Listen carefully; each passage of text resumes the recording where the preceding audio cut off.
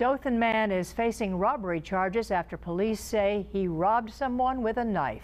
Police say the robbery happened in the 1000 block of Ross Clark Circle when 39-year-old Sherwin Fox allegedly assaulted the victim with a knife after he refused to give Fox money, and Fox stole some other items.